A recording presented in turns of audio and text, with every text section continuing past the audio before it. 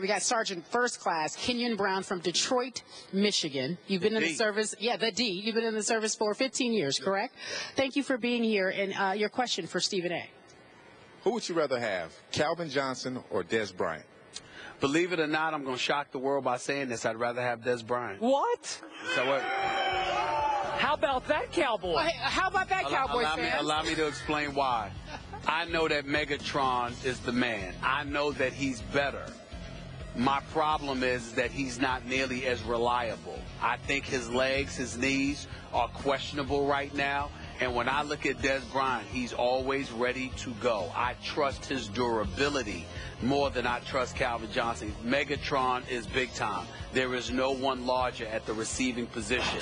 But it doesn't mean a thing if half the time you're on the sidelines. Des Bryant shows up every Sunday. That's the one thing we can't say about Megatron. I'm going to be an objective Cowboy fan for this moment. Although this is becoming a closer and closer call for me, I'm still going to give a slight edge to Calvin Johnson just because he's done it at a higher level longer than Des has. Des is coming. After catch, I would much rather have Des Bryant because this man runs angry. He runs possessed. Sometimes he runs dangerously crazy because there are times that I fear, and I know they fear, he's going to blow himself up trying to blow up defensive backs. But, again, the passion he plays with, I don't see that from Megatron. Do you?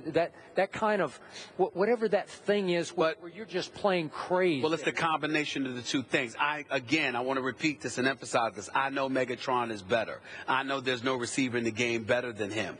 But the reliability factor on the part of Des Bryant combined with how hard he plays when he is out there, if I can trust that more than I can trust Calvin Johnson's health, then I'm going to pick it because even though Megatron is better, Des Bryant is not that far off, and he's coming, and I can rely on that. If I'm building a house, you understand, it's about the foundation. It's not about the windows or the chandeliers or anything else. It's about the foundation, and I can trust the foundation of Des Bryant at this juncture more than I can trust Megatron. So did you just give our audience another hint that you're actually a closet Cowboy fan? I will never be a... I don't think that's what he did. I'm not really for sure. Do y'all want truth or do y'all want that fallacy? I will never be a Cowboys fan.